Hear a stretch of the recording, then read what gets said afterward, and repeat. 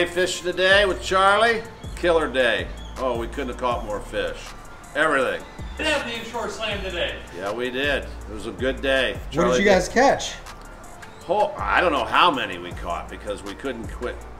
We ran out of time to count. Kidding me? I didn't have enough fingers and toes. We had a lot of fish. Good time. Charlie did a good job. Thank you. Excellent. That's what we like to hear, man. Great. Couldn't have been a funner time at the Bud and Mary's. Awesome, dude. Captain did his job. Hey, even a blind squirrel finds a nut every now and then, right? Come on. They even made it home alive. Charlie, you get a good word. We thought we were lost all day. We weren't sure if we were making it back in. Worked out pretty well. A lot of snook, a couple reds, some trout.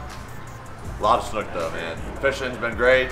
Weather's been changing sporadically throughout the week. Cold, windy, calm, hot, rainy. Today it was a little wet when we woke up this morning. Had to hang out in the dock. We're supposed to leave at 6:30. We actually wound up didn't leave until 7:45 because of the rain.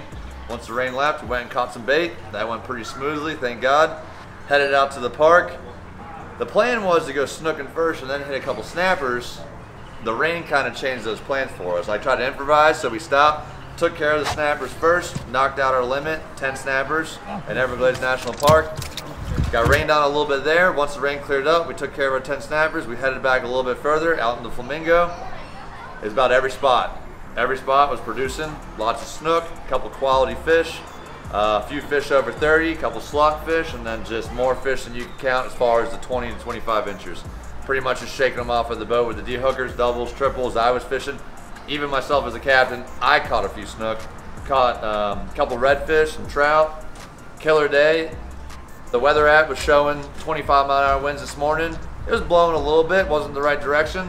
Wind totally switched around about halfway out to the snapper spot this morning, and it was a slick, calm day. The weather does not get any better than this.